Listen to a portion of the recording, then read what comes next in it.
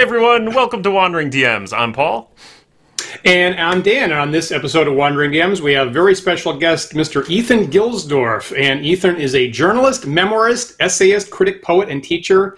He's been featured on places like NPR, Discovery Channel, PBS, CBC, a whole bunch of other places. Of course, you probably know that Ethan is author of the award-winning book, Freaks and Gaming Geeks, an epic quest for reality among role players, online gamers, and other dwellers of imaginary realms. And Ethan has a TEDx talk that he made a while back on why D&D is good for you, which I'm going to round off to about 1 million views at this point, is what I'm going to say. Ethan, thank you so much for being with us today.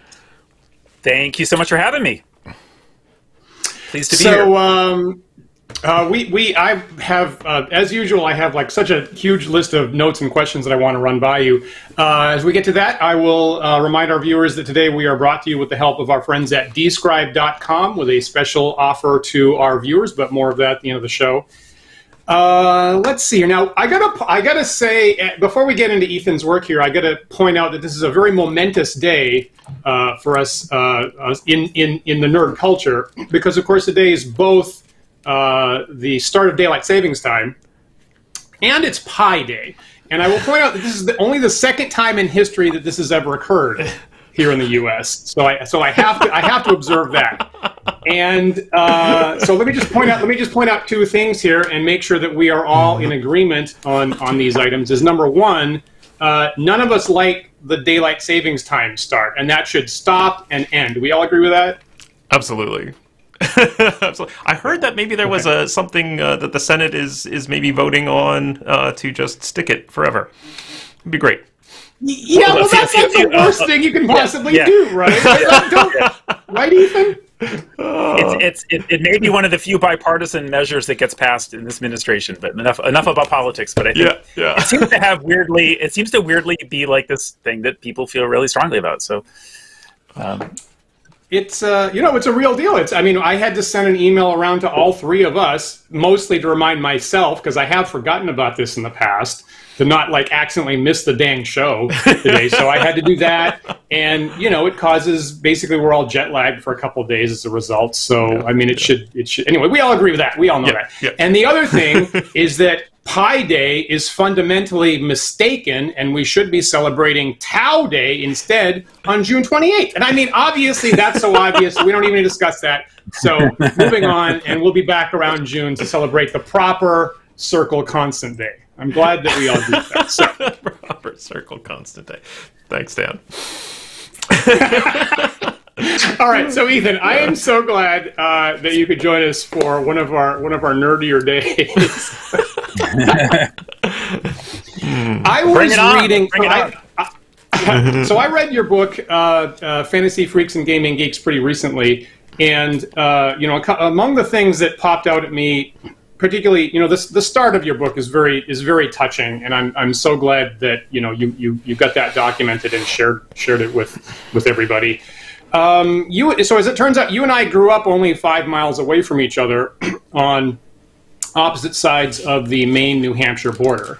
And in your book, you write about going to Oyster River High School. And personally, when I was in high school, I was driving by Oyster River High School all the time on the way to UNH to use their library to do some research, probably on medieval history or economics or science fiction or something like that. And that's a location that's really isolated, right? In a lot of ways in those days, that part of the country, we're not in a city. You can't travel around until you get your own car.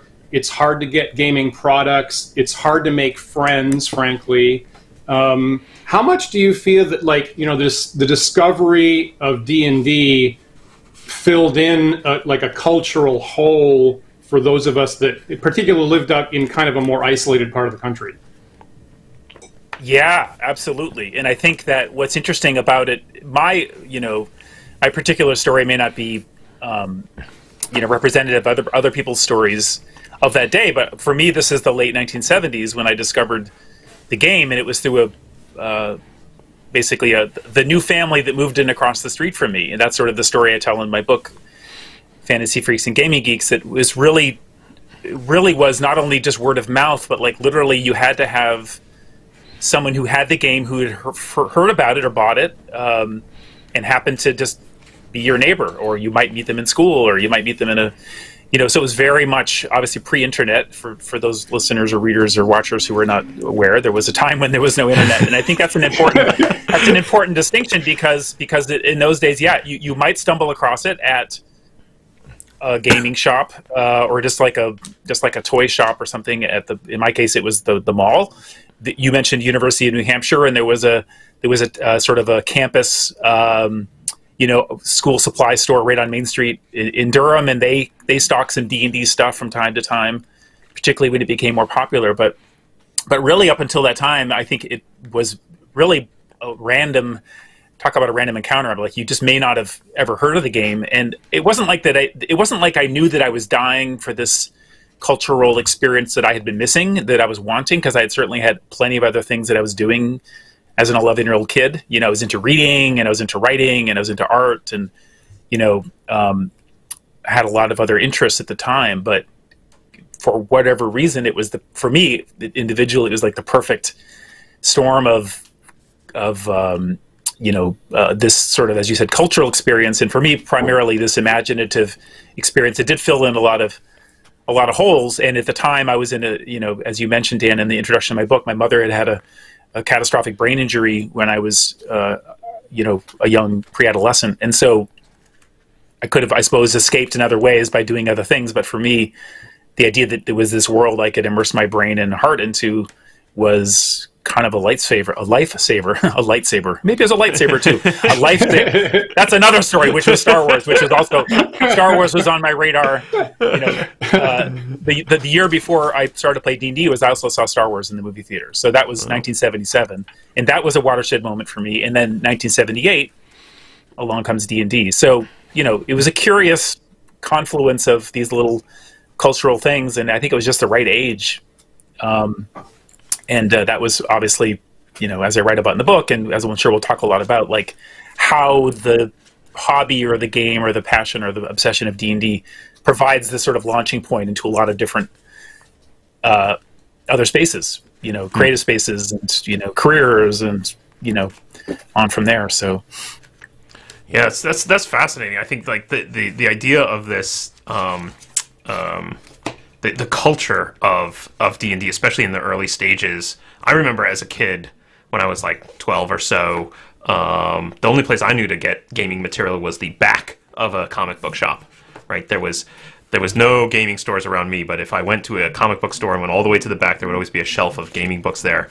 And I remember, like, in the back of those early books, as well as in like Dragon Magazine, there was always ads for play-by-mail or conventions and stuff like that hinted at the existence of this culture. And to me, it always seemed like I was a million miles away from that. I'm like, somewhere out there's this collection of people, and I don't know how to get to them. Yeah, I felt the exact same way. And at that point, I was also just beginning to collect some of the early materials, and you'd read it in the back of any of the... If you could get yourself a copy of, in my case, it was the basic box set that came out.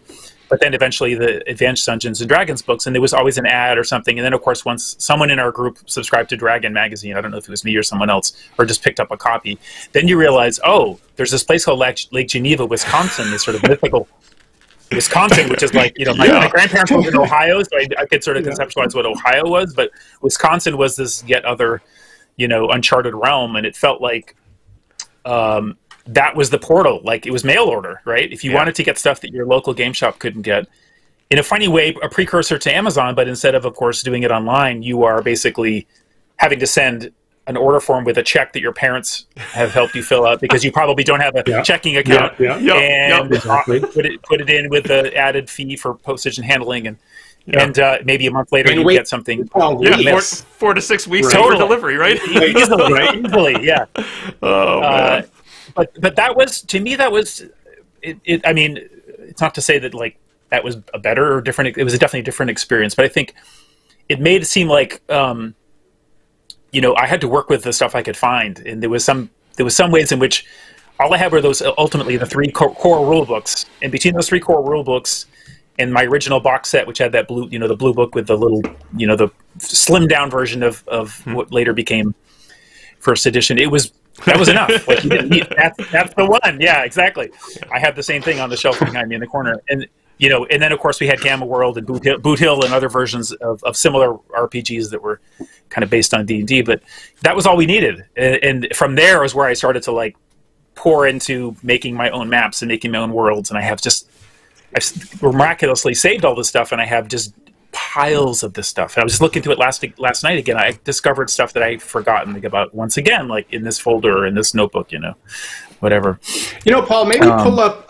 I gotta say, I really like Ethan's designs. Yeah, like maybe pull up the Dungeon 5 photo, and we'll come back to the cooler photo. Yeah, the famous blue cooler that I talk about in my book. Is this it? There you go. I don't have the file names here. I just have the images. Okay. Yeah. I mean, I like that design so much. I really like this. Yeah. So the middle of it has this classic Gygaxian, like, use every space labyrinth. Yeah. And then you manage to squeeze a cave system around the edge, and I never saw a design like that, and that really tickled me. I think I remember this. Yeah. No, go ahead. I was going to say, I don't remember anything about what this adventure is about, but I do remember at a certain point, you know, and we'll talk about this maybe a bit more, like how once I got into D&D, I got really interested in history. You were saying, Dan, you'd go to the UNH, the Diamond Library at UNH, to find that rare book about medieval siege warfare or something, which is the kind of stuff I was constantly doing. And I was really interested in history in high school, and so I took a lot of history classes, and persuaded my high school, you know, teachers to allow me to do these English papers or history papers about either Lord of the Rings or about basically medieval warfare. And I think we did a unit on ancient history. We looked at Crete and Knossos and the is that pronounced Knossos or Knossos? You know, the sort of maze in the Minotaur. And there's an actual ruin on Crete that looks a little bit like what you're seeing here. It's a labyrinth, but it's really not the classic, as you said, Gygaxian tunnel, which is like this idea that every tunnel would have to be its own separate, excavation, which of course would have been incredibly expensive and time-consuming, but rather a big space that gets divided up with these almost like partition walls, right? So I have a funny feeling that this is based on, like, oh, I just learned about, you know, that piece of ancient history from Greece, and now I'm going to go, like, make a dungeon about it, you know. That was my MO all the time. You know, I got to put a tiny little pin in a thing that just happened for you, that happens for all of us, and Paul probably knows what I'm about to say, is part of, you know, and as I said on the email, actually, like, I constantly refer to all of us together as, like, people of the book. And, you know, we learned it through books and things like that, is that everybody in this community has this experience of reading a particular word 10,000 times on the page, and then in public need to say it, and you realize that you've never actually said it out loud and you don't know how to pronounce it. Right? Like, and I had a friend who's... What is it? Yeah. Exactly. And I had a friend from Germany, right? English isn't even his first language, and we're chatting, and I'm like, you know, I spent many years pronouncing the word sword as sword, and Peter goes, yeah, me too. I totally did the exact same thing for years and years. Yeah, that's awesome. Yeah, I have a story about that, which is having never said the word epic, not EPIC, but the other one, and thinking it was E-pooch, you know. So. Oh, right. Yep. Right. EOCH. Yep, totally. Yeah. Classic. And yeah, you're right. I wasn't a talkative kid. I was actually quite introverted, so I was constantly reading stuff and had no one to talk to about it, you know, typically. And we have this enormous vocabulary. We have this, as it's called, high Gygaxian vocabulary that we've picked up, and we never heard anybody say half these words. Right. Only in our heads, little voice in our heads, right? So that's part of the community too. You didn't go to, so Paul went to a convention when his teenage years. I didn't go to a convention until much later, and I think you're in the same category as that, Ethan, right? Yeah, well, you know, it's funny you mentioned UNH, because it does occur to me that I believe one year at some point when I was in high school, because I played D&D initially from about 7th grade until senior year of high school, and I think at a certain point it's possible that my group, I have a memory of going to UNH for some relatively small convention, maybe just like hanging out for the day and not really participating. It was very informal. I just remember the memory I have in my head is some classroom that had been taken over, and someone was doing some kind of medieval war games miniature stuff, and I was fascinated by it because they had hundreds of little, figurines lined up on little wooden stands. But I don't remember going and playing, and I don't remember it being like nothing like what we would see today, right, where there's lots of merch tables and lots of companies there. Yeah. It was more of a gaming convention in the sort of most classical sense, like the Gygaxian one, where you just sort of show up with your friends to game, and that's really all you do. You don't actually. There's no corporate sponsorship or anything like that. No one's selling anything. Gotcha. Yeah, I mean that's another aspect of growing up at the time of because I would see rules for war games like Chainmail or something like that, and I'd see the books talk about using miniatures, but I wasn't in a situation where like I didn't have a store selling the miniatures, and even if there was, like you're saying, I would have had to get my folks to write a check, and I didn't actually have, any funds to acquire it. So I had like a 20-year, whetting of the appetite for these large war games, these large spectacular war games, and not have any way to actually participate. Right. At this point, you've actually, I think, sat in on Paul Stromberg running Chainmail at a convention, right? At what's now called Gary Con, but at the time was called Lake Geneva Gaming Convention, which is, for those of you who don't know, the birthplace of D&D. Well, probably most of our readers or listeners know, audience knows the D&D was founded in Lake Geneva. But there was maybe at least goes back 10 or 12 years now, an attempt to sort of recreate those original Gen Cons actually in Lake Geneva, and now I think it's just being called Gary Con. I don't think it. We actually just had, we just had Luke Gygax on the show talking about it last week. Gary Con when is that, Dan? Is that happening right now? Are we missing Gary it? Con 13 actually occurs the last weekend of this month, 26th through the 28th, and people can still sign up for Gary Con and get it there. I think they have some preview events happening online at the moment, but the main event is the last month. So, and of course, if anybody didn't know, that Luke Gygax is, of course, Gary Gygax's son. We should point that out. So great event. Yeah. Paul and I have been to that once. Would like to get out to that again sometime. Yeah, and that's where Paul was. That's where I met Paul that one time, and he, a huge D&D fan, and he has a collection, and he has, networked. Again, I don't know the whole story, but when I was there, they had constructed this enormous table with the train, and there were literally hundreds of miniatures, and the games took forever, which is an interesting reminder of how you can have that wargaming experience, obviously through other kinds of games that don't take as long, or certainly an online game, or some kind of digital version. But this was tape measures and sticks and sort of moving through I think it took them 24 hours to do one battle or something. I seem to recall it was a very long time. But it's cool to think about like that being again part of the, as you both know, part of the roots of the game is this idea that it's this tactile thing that is a map and a figurine. Let me ask this about the like you're saying took 24 hours to play one game. So when I was reading, I don't think you are. Frankly, my first guess is that you're probably not.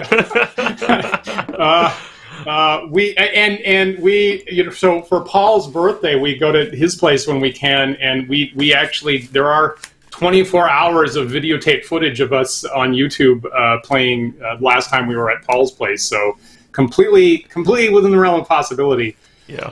Right.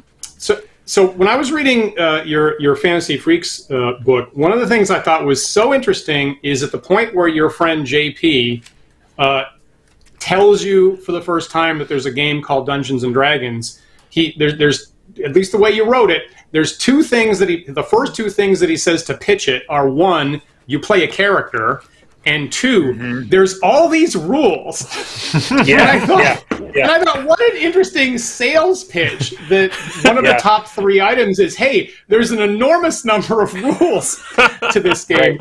And we had a really insightful viewer named Daniel Tomovich, and he wrote me an email a couple days ago, totally unrelated thing, and just in passing he said, at the time when these games were originally written, he said complexity was part of the entertainment.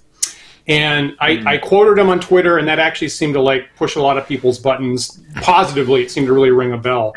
Do you see that? Do you agree with that? Do you think that the complexity was actually a benefit back in the day, and do you think things have changed now, or how does that feel to you? Yeah, that's a good question, and I'm definitely not a historical scholar on this topic. Someone who's interested in really delving into this can, for example, read the book by John Peterson. I know you had John on a little while ago. His new book, The Elusive Shift, really talks about this, and I highly recommend it for you D&D nerds out there who really want to take a deep dive into the real early years of D&D and sort of understand how these different opposing and pushing and pulling forces about the wargamers and the science fiction fantasy sort of nerds, the people who came at it from literature, the people who came at it from role-playing. They had dabbled in the Society for Creative Anachronism, and how the game amazingly can be flexible and appeal to all of those different constituents, depending on the way you play it, the way your group plays it, and hopefully you find a group of people who like to play it the way you do. But I think I would say individually, other than it providing a sort of framework for just general imagination, and I was going to say Imagineering, like Walt Disney Company, almost like the idea that you could, with this rough framework of sort of this is how you construct a world, it gives you free rein to sort of design that, but the complexity of the underpinning of the rules, at least for me as a teenage boy, I found it to be incredibly appealing, because I really wanted to know answers to things that I didn't have, answers to, and all of the answers you needed were in the Dungeon Master's Guide, or in the Monster Manual, or in the Player's Handbook.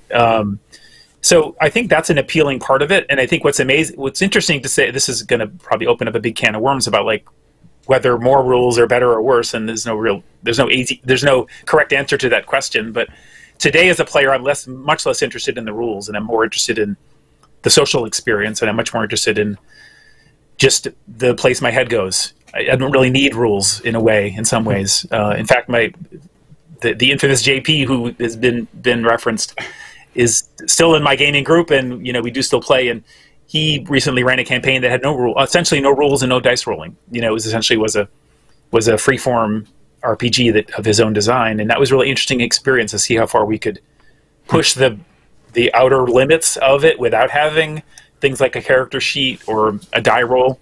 How do you negotiate what happens in a game just as a conversation between players and game master?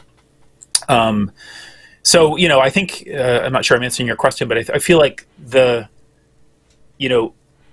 for certain players or for certain kinds of minds, the sort of complexity or the possibility for complexity is infinitely appealing, and yet at the same time, I feel like a lot of the way it seems to be playing now, and this is I think ultimately a great thing for the hobby, is that particularly the way 5th edition is and people will argue with whether it's a plus or minus in terms of what's the version of D&D that's being sold today. But I feel like one of the huge benefits of it is that it's making it seem easier to get to, like the on-ramp to the game is much easier. And they've done such a good job of, I think, welcoming in anyone who wants to play. And we'll probably talk about some more of this, like just the influence of internet culture and live streaming games and such to make that possible. You realize it actually isn't that complicated, in a way. What you're seeing on Twitch is, it's just people sitting around talking. There's a couple, die rolls here and there, but it's more of an experience that to me anyway, feels like, anyone could do this. I don't need to have specialized knowledge. I don't need to be only friends with this group of people, who know how to do this thing that I've never heard of before. I think that's very observant, and I think a lot of us have observed the same things recently. We broadly agree with that, Paul, right? Yeah. I want to dig more into this sort of cultural evolution of like you were mentioning, the on-ramp of getting into D&D and how it's become much easier. Honestly, I feel like your own book plays actually a fairly important part in that. And I'm just going to point out one of our chatters here requested, let's hear more about Ethan's book. Like, why did he decide to write it? I think that's really fascinating, right? Because like when we look back at the culture of D&D back in the 70s, and it was this very elusive, word of mouth thing that we all felt like was very distant, and now it's just getting more and more and more accepted into the mainstream. I feel like that's like, for me anyway, when I first read your book back when it was originally published, I felt like that was the main thrust that I was getting at. It was sort of you grappling with what is the cultural acceptability of this thing, and should I dive back into it, or should I keep it at arm's length? Do you agree with that? Yeah, definitely. And I think for me, I mean, as a writer, because of course, the secret backstory is that because I played D&D, I ended up becoming a writer and became interested in writing poetry and short stories and, journalism and all this other stuff that I've gone on to do. And ultimately, memoir, writing about myself and, my personal experiences. And for me, I had certainly, although I hadn't reflected on it quite as seriously as I probably, what am I trying to say?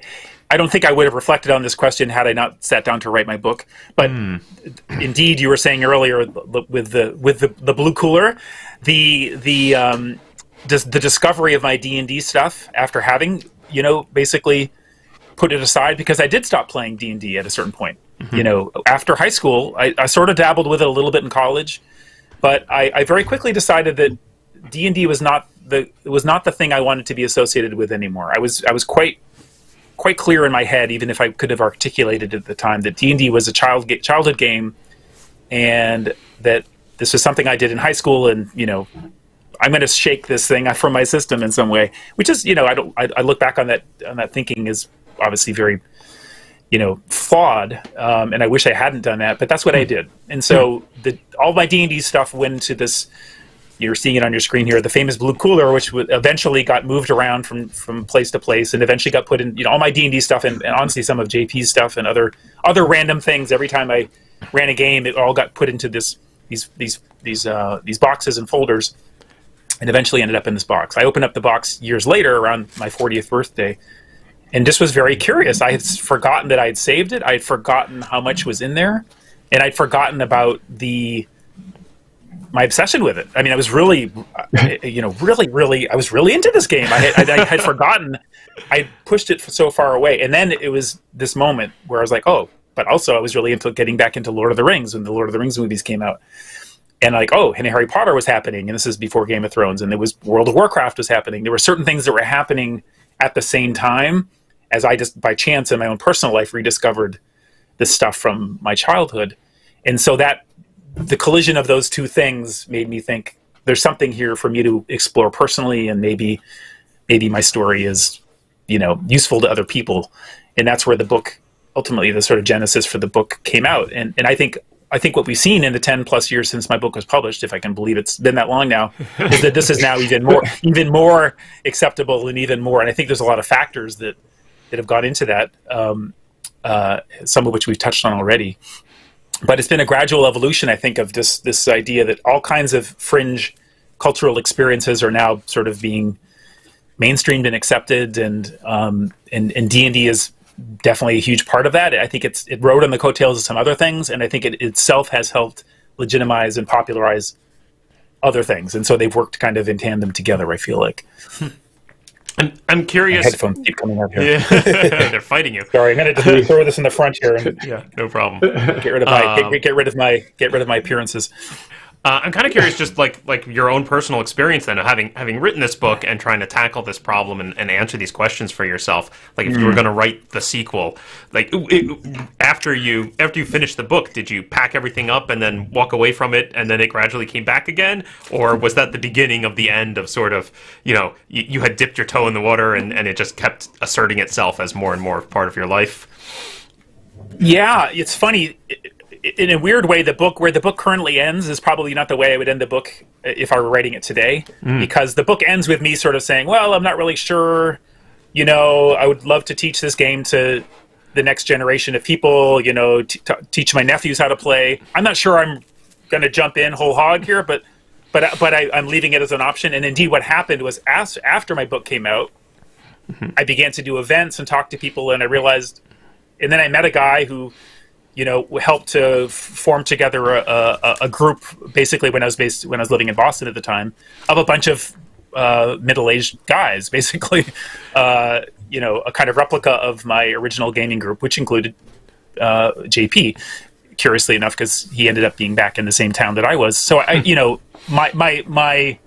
the sequel to my book basically says I'm playing it today and I'm playing it regularly, and not only that, I'm teaching other people to play, and I'm really enjoying that aspect of it, and I'm sort of enjoying the idea that along with those efforts, what I'm seeing around me is a general resurgence in it, and however people play it and whatever their sort of entry point to the game is great, and I don't have any strong opinions about whether it should be played this way or that way. I just am excited that people are finding it, again.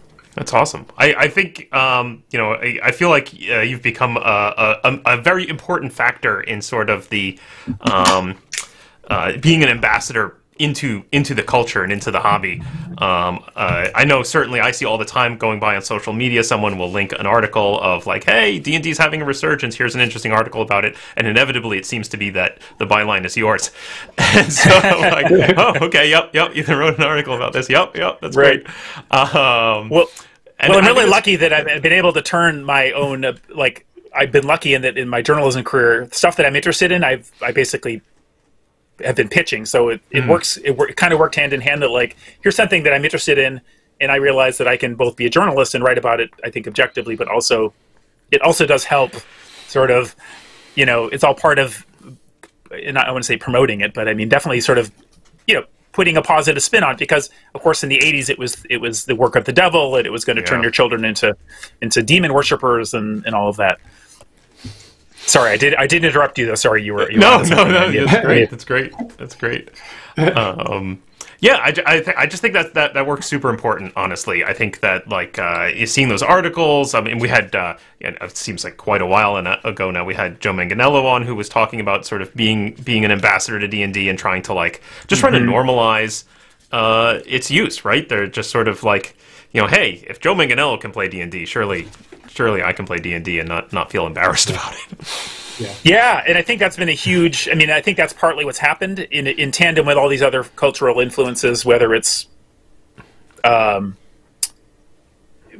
of Thrones being a sort of primetime mainstream TV show that people can watch and sit down. It doesn't matter what your interest is in the genre, because it's just a well produced dramatic show that otherwise uninterested people would be interested in doing, and I feel interested in watching, and I feel like that is both part of what D&D sort of laid the foundation for, so that things like Harry Potter, Lord of the Rings, and now Game of Thrones could be popular, but also the popularity of Game of Thrones has made it easier for people to imagine playing D&D, and people like Joe, or whoever else it is, sort of celebrities now, we're increasingly talking about their interest in this stuff, whether it's Colbert, whether it's Anderson Cooper, or whether it's Vin Diesel.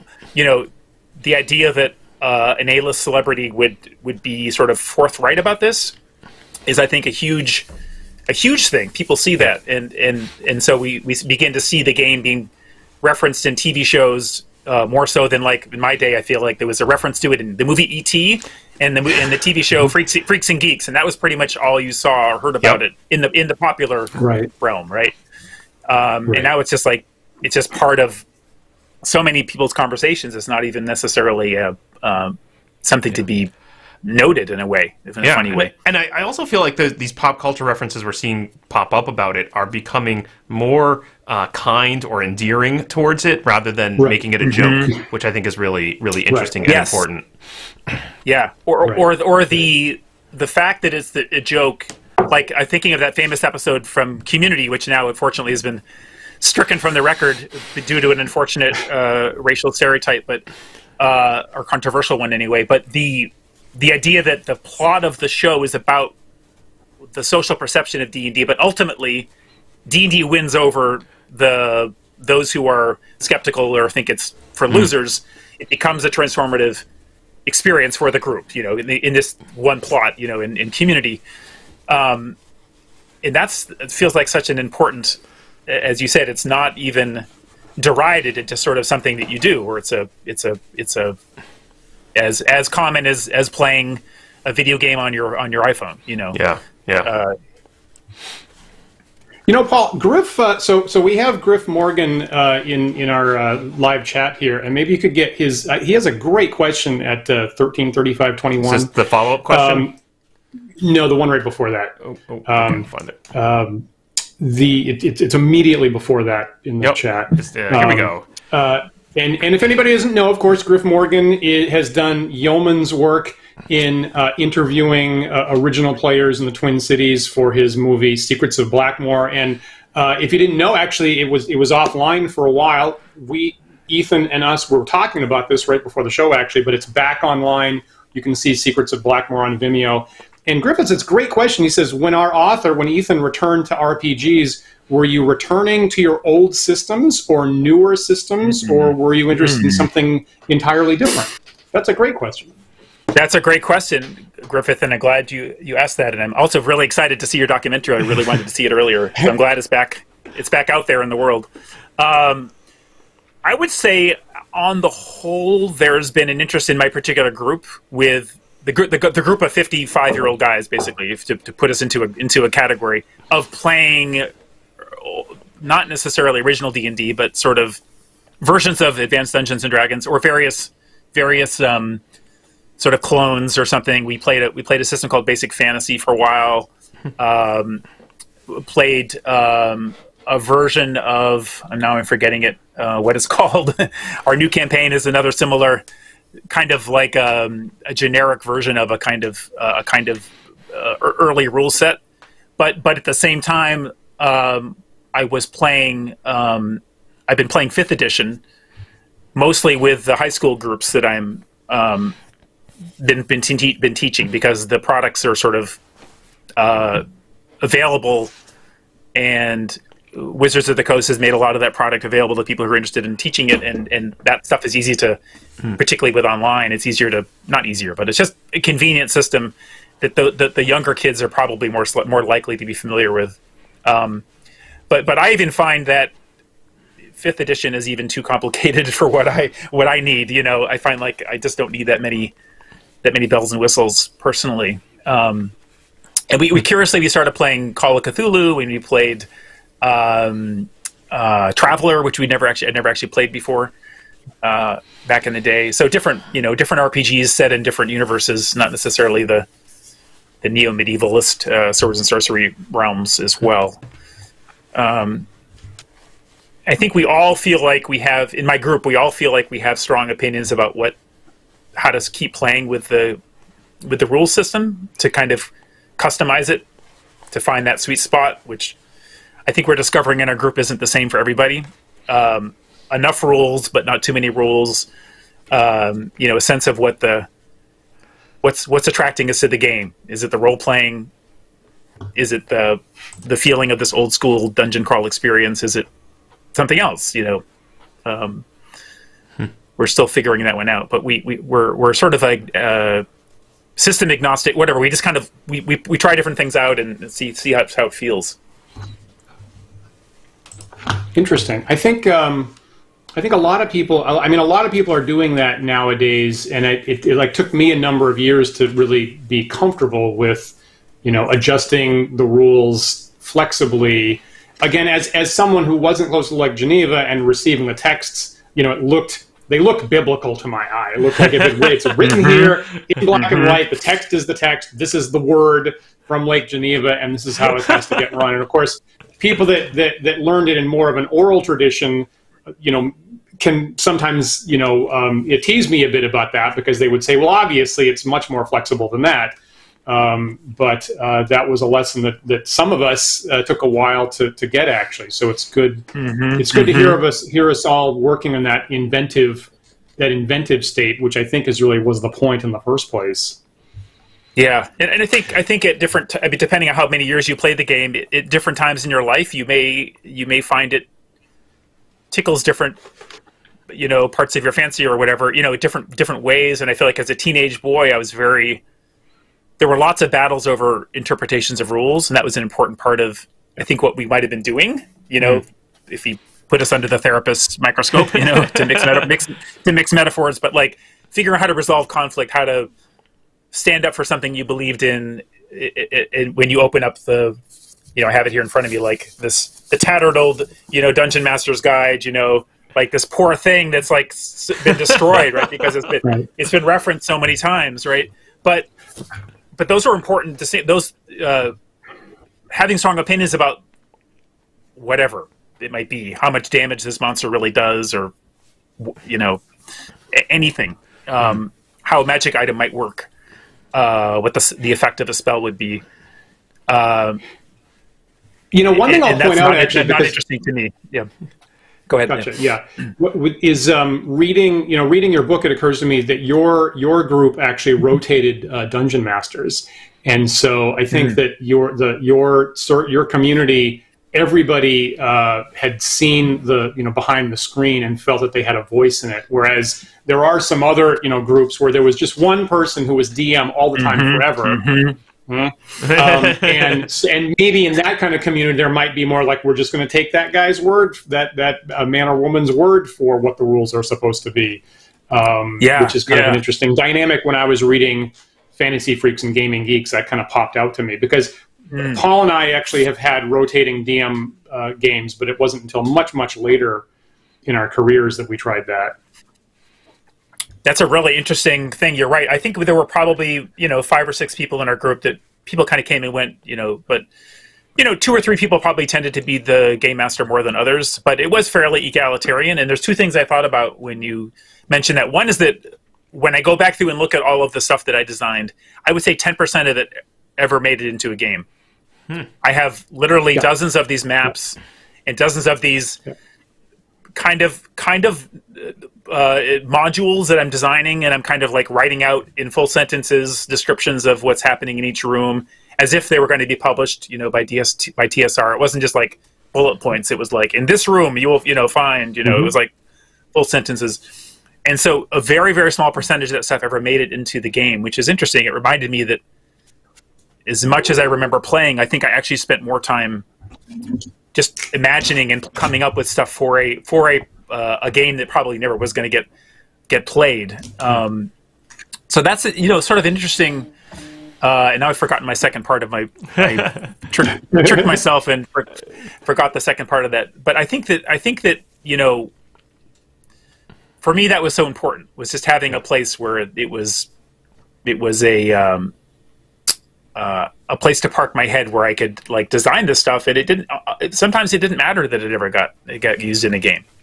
It's interesting. I think Dan and I have talked in the past about like the lonely fun of sort of prep work, right? And is prep a thing that we want to eliminate and reduce because it just gets in the way and we just want to play, or is it actually its own activity and fun of its own right?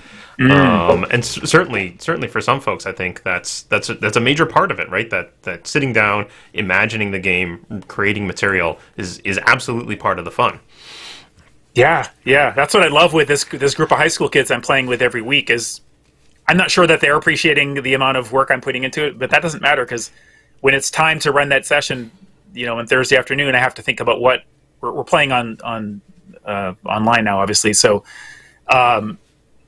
making maps, and I insist on making them, the old-fashioned way, and I'll like get out the sepia-colored, pen, and I'll crumple it up and stain it with tea leaves and set it on fire, and then like take a picture of it and post it in the Google Drive, and then we'll do a screen share. I mean, so it's multiple layers of being removed. But I love this idea of like these original documents, even if ultimately they're shared digitally, and making drawings. And so I understand what at least is in my mind when I sit down to play. I don't know what's going on in those kids' brains and whether their imaginations are getting fired.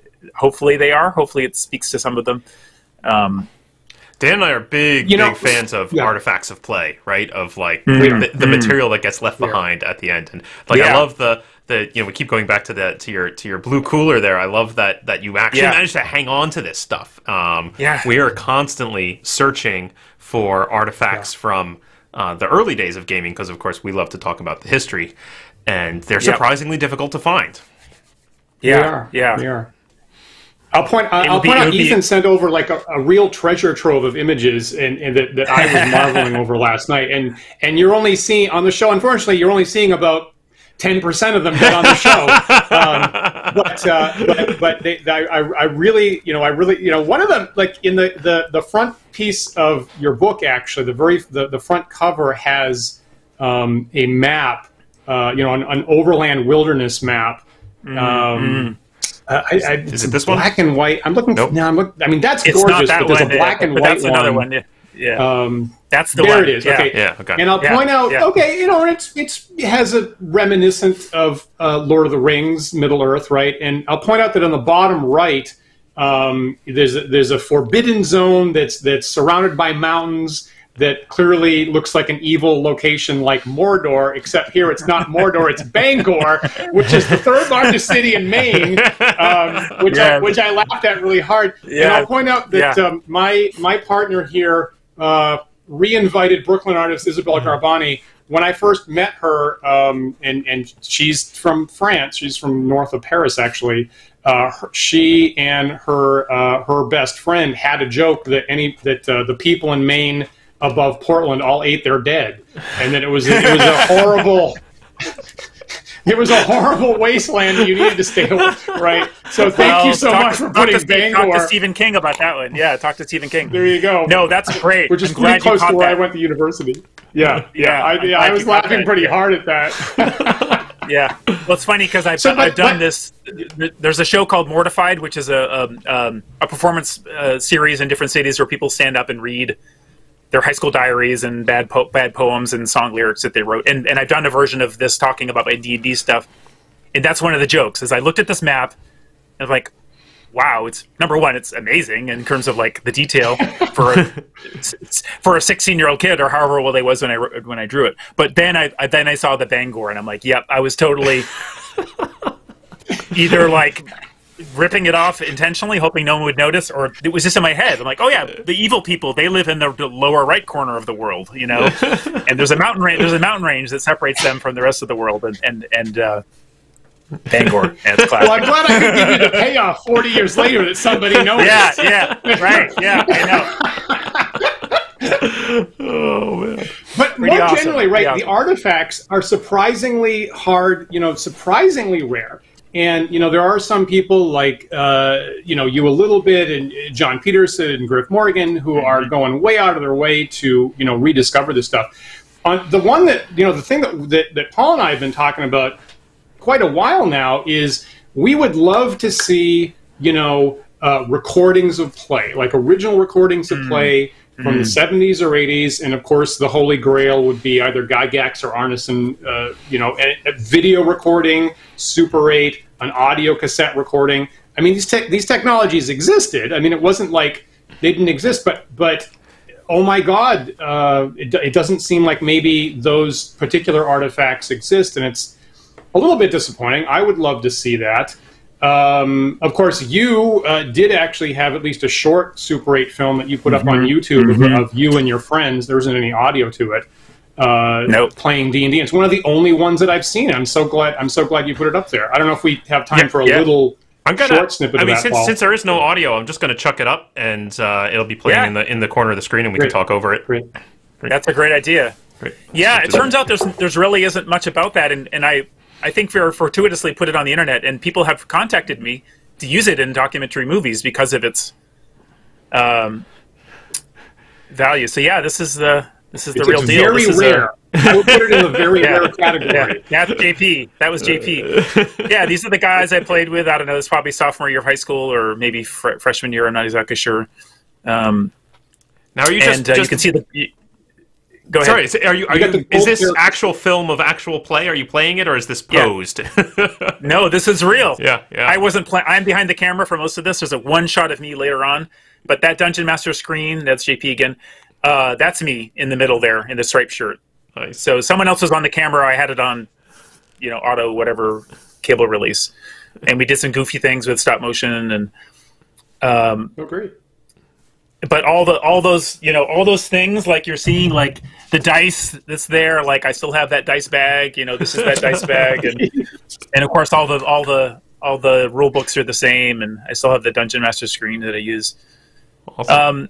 Awesome. Yeah, this is in my living room of my house.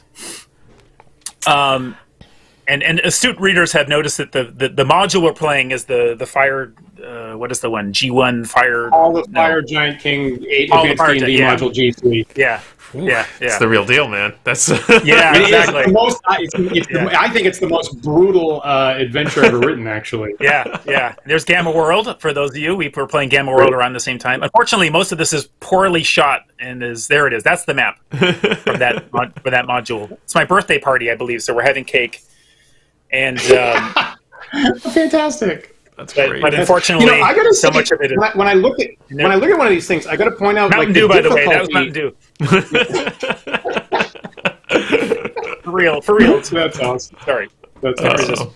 I mean, when I see something like this, and I think about the difficulty of getting it, because of course any of us could take out our cell phones nowadays and immediately take a video and have it available and put it online if we want to.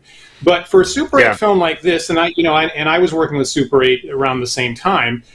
You had to go and get the film, and $10, $20 for the film, and then you'd have to take it. You had to, conserve the film and decide what you're going to do very carefully. Then you'd have to be able to get to a film store to get it, produced. Jeez, what is the word now? Developed. Thank you very much. And then you had to go back another day. And like a couple weeks back, I did the math on that, and like that little piece of tape right there, in today's terms, would be like $80 of value, based on inflation. And I noticed that you were using the yep, exactly. And I noticed that you were using the gold, AD&D character sheets from back in the day.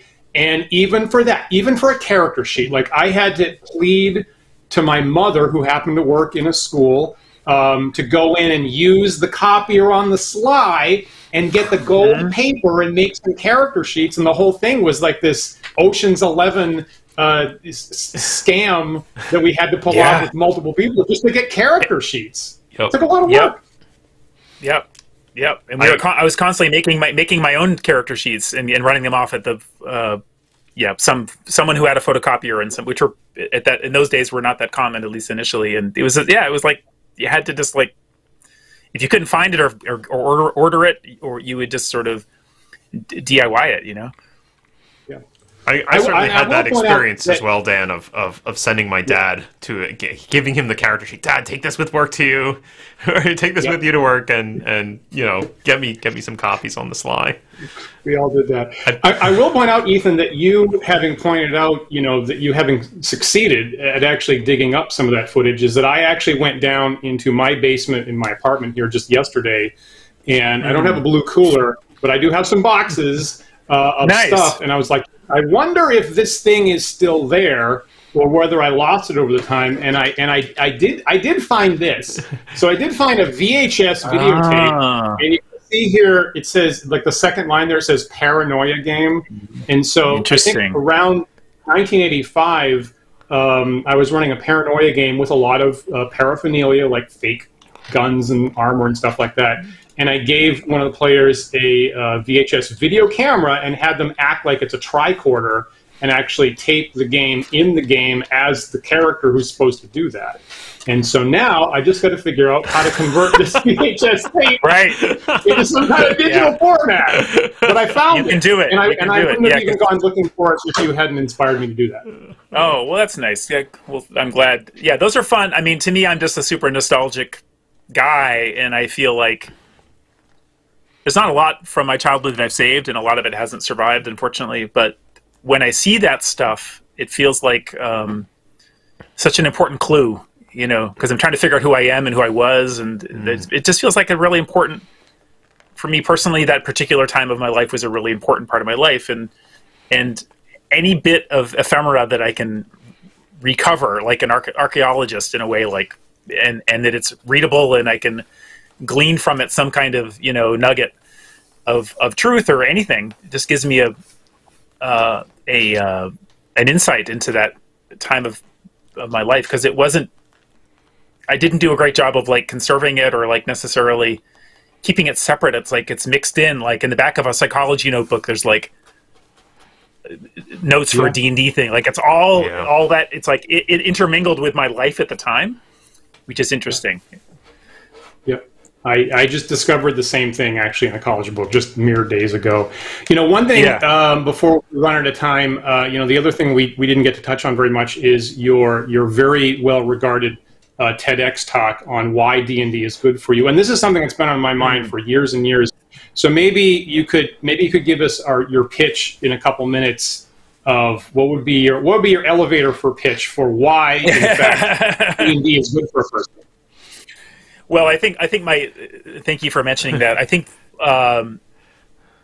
like a lot of my life, I think I've maybe made a strong play for like recasting all this stuff that I've assuredly was a waste of my time on my teenage years, and now finding some value in it. You know, like this actually maybe taught me something. Like anything, ultimately teaches you something. But basically, the pitch of my talk is basically that while you're playing this game, you're sort of learning other skills, life skills, right? And those might be around team building or collaborative working together as a team. It might be about problem solving outside of the box. It might be about actually, I kind of make a argument in the talk about empathy. It's the idea of role playing another character or having to interact with someone in this imaginative space as another character.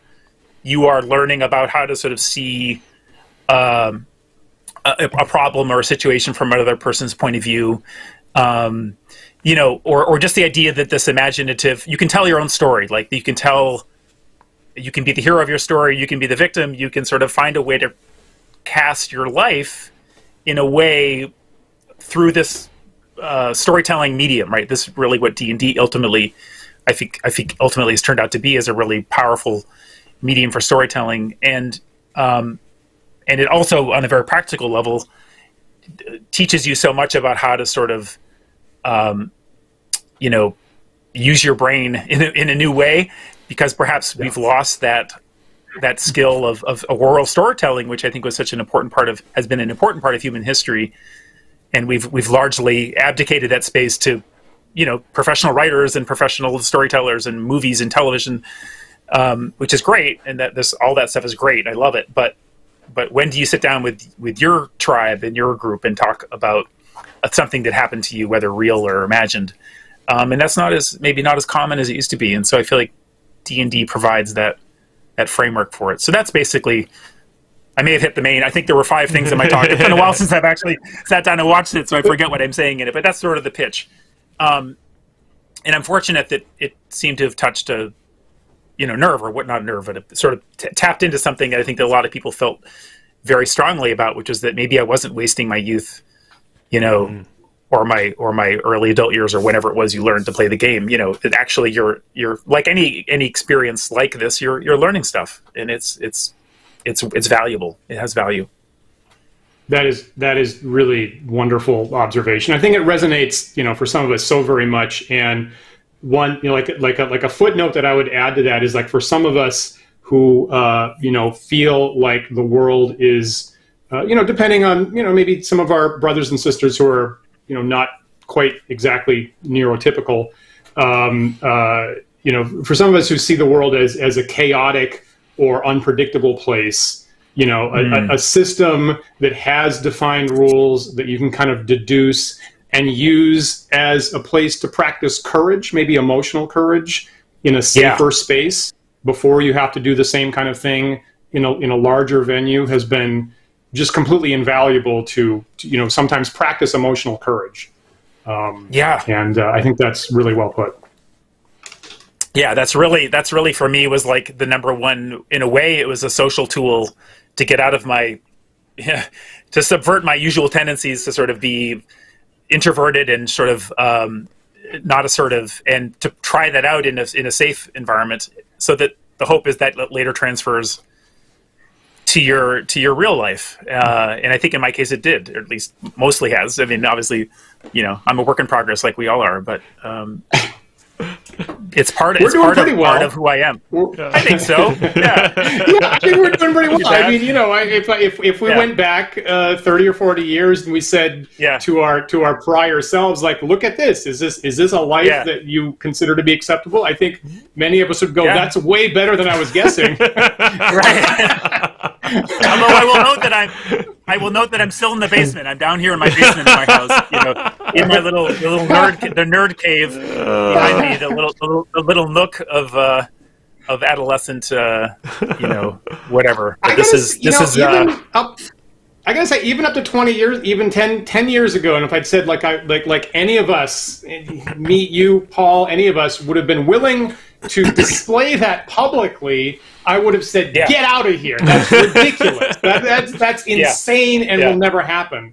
So already we're kind of been at you, Ethan, have kind of been at the lead of a revolution in exactly that. Oh well, thank you for saying that. Yeah. When I teach because I mainly make my living as a creative writing teacher. When I teach my classes, I literally take this computer and I flip it around. The other side of this room is a big whiteboard that is nice. The sort of the professional sort of upstanding Ethan who wears collared shirts and teaches creative writing classes. And then we flip it around. We go through the back of the wardrobe, and you know, here we are. Brilliant. On the nerd cave side, you know, awesome. Small house living. Yeah. I love that so much. Well, we're about out of time here. Was there any topics we didn't get to, Ethan, that you were hoping to bring up? I feel like I just feel like we've covered so much, and you know, obviously it's a free flowing conversation. Yeah. But I feel like you know, I'm just excited that this is a conversation that people are having and that it's of interest to people, you know, just the idea of like being nostalgic about this or thinking about, you know, the roots of the game and most importantly, like what this game means to us. Cause I think it means different things to different people at different times of their life. Mm-hmm. And I think there's a lot more to a game like D&D or, you know, obviously other experiences similar to D&D, but RPGs in general, or, you know, just are such great opportunities to connect people, and that's what I love about also what this game does. You know, whether it's a talk show like this, or you know, a podcast, or whether it's just a reason to get together with people. You know, and in times of like now with the pandemic, obviously that's, you know, more important than ever. So totally agree. Absolutely. So Paul, so aren't we Go ahead. No, go ahead. I was going to say, aren't we wonderful? We just pat ourselves in the back.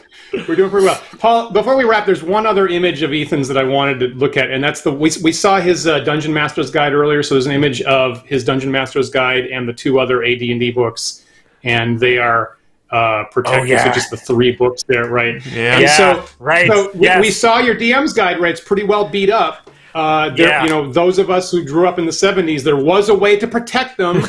Particularly, we would probably got from our loaned school books. Is you could cut up a brown shopping bag and wrap your AD&D book up in it.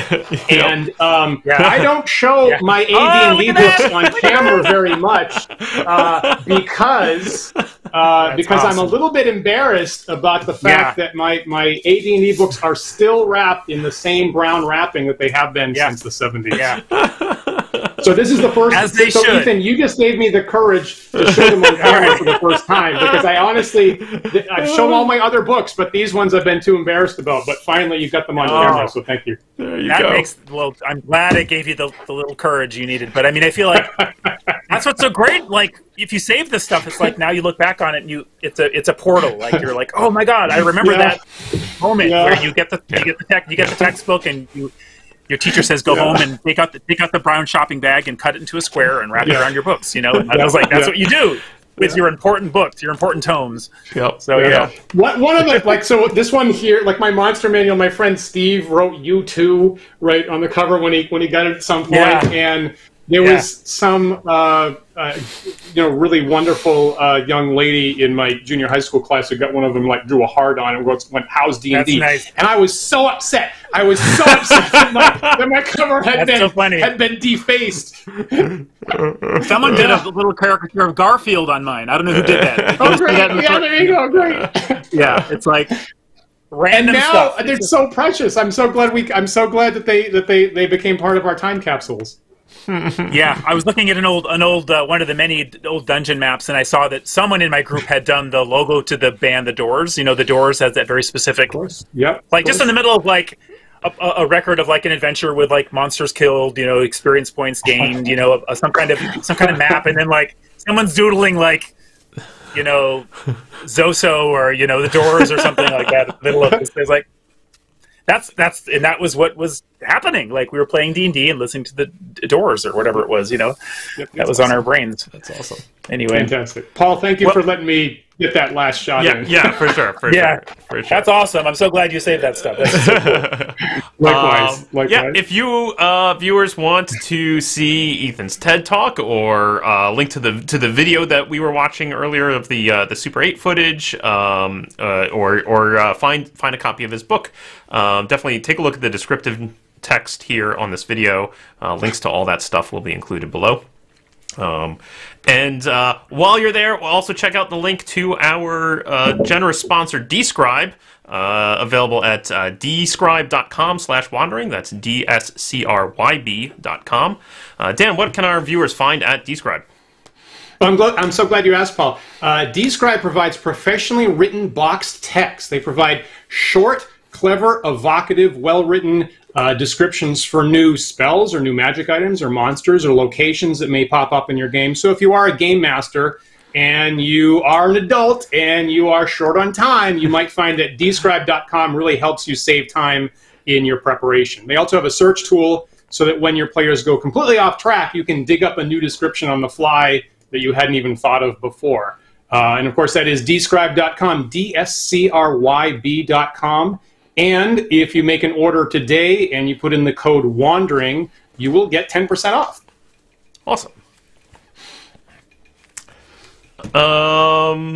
What else, Dan? I forgot what comes next. I think, right. I guess I should say that if you are new to the show, maybe you've come to see Ethan's interview here for the first time. Remember, of course, you can like, follow, and subscribe to us, the Wandering DMs, for more content like this, more special guests coming up. Hopefully we'll get Ethan back another time, because we've had multiple viewers today saying we need at least another hour for this. Can you come back some other time, Ethan? Yeah, of course. Yeah, absolutely. Awesome. We'd be happy to do so. Yeah. So if our viewers follow us, of course, we are on Twitch, Twitter, Facebook, and YouTube, and we do have the handle Wandering DMs on all of those sites, so please look for us there and hit a link in order to follow. And don't forget GitHub. Anyway. And don't forget GitHub. If you prefer to listen to our lovely voices in audio-only format, you can do so. Our shows are available as podcasts on our website at wanderingdms.com. You can also find us on various podcast carriers, such as iTunes or Google Podcast or Spotify. If you're listening to this on one of those other carriers, please take a moment to rate and review us on that site. That helps other users of that site find us, and we really appreciate it. It really does. Upcoming this week on the Wandering DMs channel on YouTube and Twitch, Paul will be back on Thursday with 10 Dead Rats, our delightful, free-flowing mashup of Warhammer and D&D together with some live play Thursday from 8 to 10, right before Critical Role, if you need something to fill that time in your life. Saturday, I will be back with Isabel for the Book of War wargaming sessions, Saturday night at 8, our chainmail-like, cut down, rules light, traditional D&D wargame on Saturday, and then more talk next Sunday. Finally, big thanks as always to our patrons who support the show. Well, the Wandering Dams here. We could not possibly have wonderful, wonderful guests like Ethan here today without your generous support. If you're in a position where you'd like to join our patrons in supporting Wandering DMs for more shows like this, please do go to patreon.com/wanderingdms. Anything I'm forgetting about, Paul? Just a reminder that our patrons, one of the many benefits our patrons do get to partake in is the private Discord server, where Dan and I go to after the show to have a chat with anybody who happens to be hanging around. So for those of you who are patrons, as soon as we wrap up here, come join us on the Discord and we'll continue the conversation there. Right, and there's a plus private videos that are only shared with our patrons and polls on things you'd like to see on our blogs or our show coming up. Ethan, don't forget that viewers should get Ethan's book, Fantasy Freaks and Gaming Geeks, if you haven't already read it. What a wonderful, wonderful read, and just prescient, and almost predicted the explosion of interest in fantasy culture that was going to happen in the last couple of years. And of course, watch his TEDx talk on why D&D is good for you. Ethan, thank you so much for being with us today. Well, thank you, Dan. Thank you, Paul. I really had fun chatting with you guys and nerding out about this stuff. And it's great to meet you both. And yeah, we're happy to come back anytime. So let me know, and hope everyone has a great whatever. Go be inspired and go have a great D&D experience. We will all look forward to having Ethan back on again for the other 90% of the notes that I had here, that questions to ask him that we didn't get to. So we'll get it up to from 10 to 20% next time. And of course, don't forget, we are live every Sunday at 1 p.m. Eastern Time. So we hope you'll all come back and join us again for another thought-provoking discussion. We'll see you then. Bye, everyone.